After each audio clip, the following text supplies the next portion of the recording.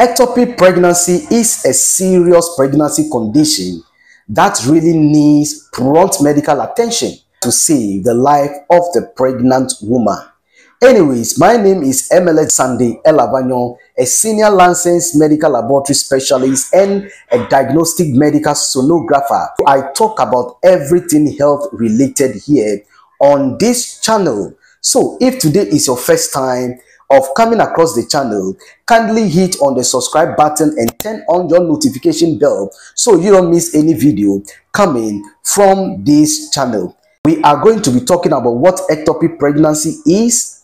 We'll be talking about the risk factors of ectopic pregnancy, how ectopic pregnancy can be diagnosed, and the last thing, we shall be talking about how it can be treated or the treatment options for ectopic pregnancy. So what is an ectopic pregnancy? An ectopic pregnancy is a pregnancy complication where the fertilized egg settles and grows outside the cavity of the uterus. Now let us revise how pregnancy happens. The ovaries of a woman must release an egg every month, and this egg is picked up by the fallopian tube.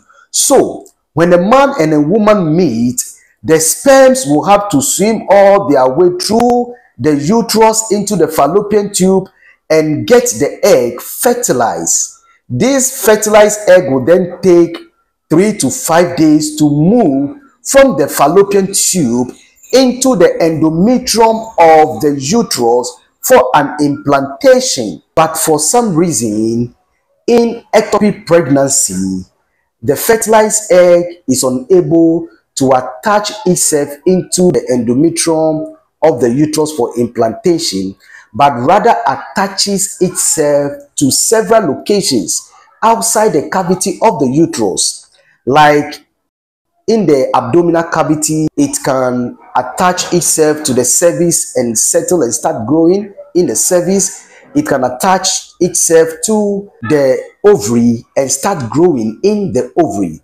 It can also attach itself to the fallopian tube and start growing in the fallopian tube. So these are the possible locations an ectopic pregnancy can happen.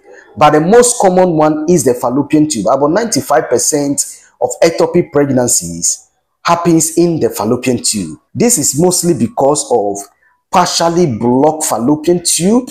So some way, somehow, because of the size of the sperms, they are able to even swim through the smallest opening in the fallopian tube and have the egg fertilized.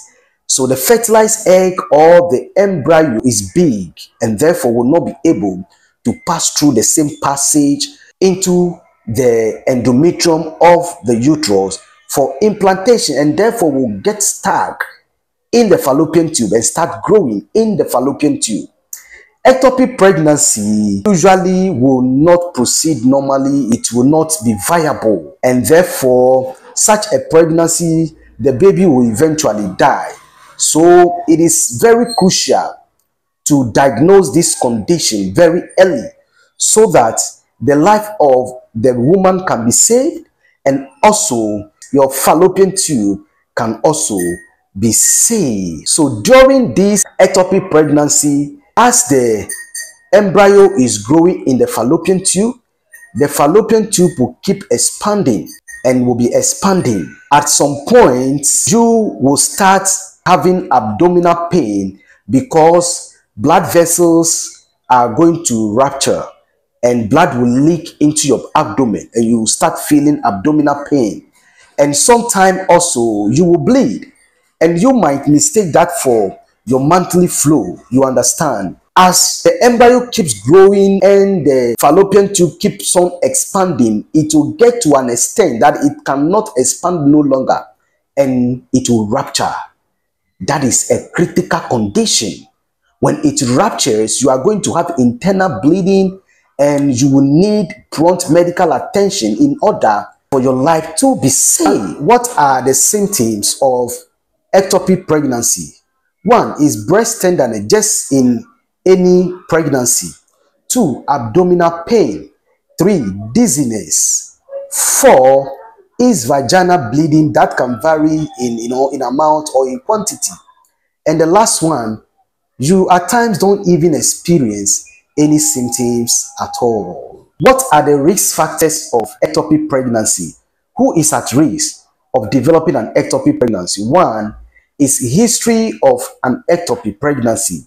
You have experienced or had an ectopic pregnancy in the past.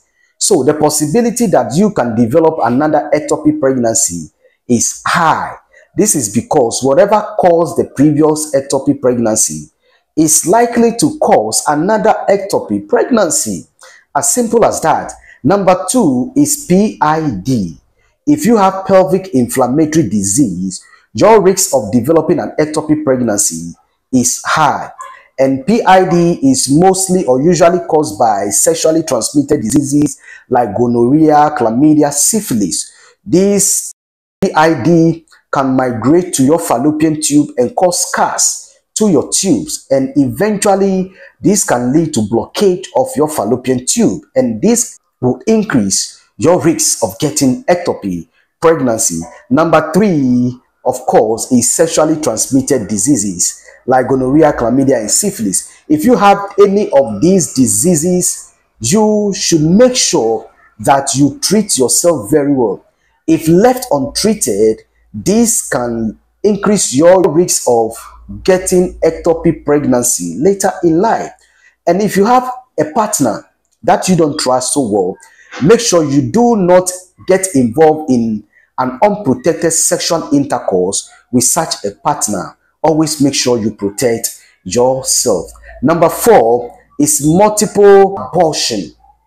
You have had several abortions in the past, so therefore your risk of developing ectopic pregnancy is high.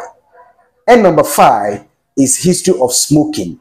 Number six is abdominal surgery, like you've had a ruptured appendicitis in the past and you were operated on. Your risk of developing an ectopic pregnancy is high. How do we diagnose ectopic pregnancy?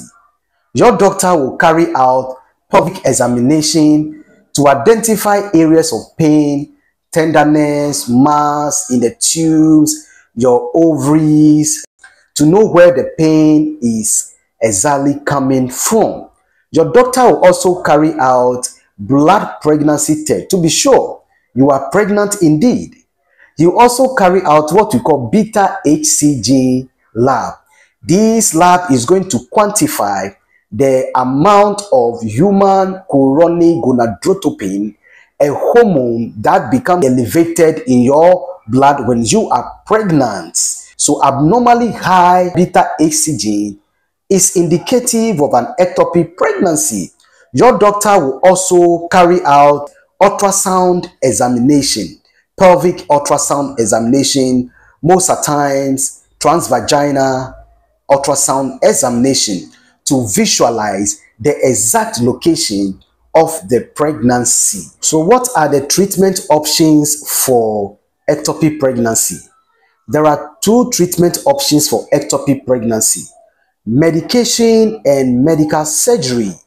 When it comes to ectopic pregnancy, early detection is very, very crucial. If it is detected early, you can just be given medication, and this medication is going to stop the embryo cell from growing. It is also going to dissolve any present cells or any cells available, and the embryo will not grow. It will just pass out in the form of blood, and your life will be safe and your fallopian tube will be protected. But if it is not detected early and it ruptures, you have no other choice but to go through the medical surgery procedure known as the laparoscopy, where an incision is made in your abdomen near your navel, and it involves either salpingectomy or salpingostomy, depending on the degree of damage to your fallopian tube and bleeding.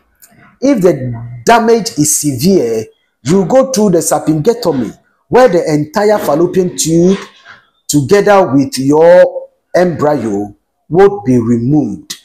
But if the damage is not that severe, you will go through the sapingostomy, where the doctors will carefully locate the embryo and remove only the embryo, leaving your fallopian tube intact for you. So early detection is so crucial. So these are all you need to know about ectopic pregnancy. Once again, if today is your first time of coming across my channel, kindly hit on the subscribe button and turn on the notification bell so you don't miss any video coming from this channel. Like this video, spread this information to others. If you have any question, don't hesitate to hit the comment section and I'll be more than ready to answer your questions. Once again, thank you for watching. I will see you in my next video.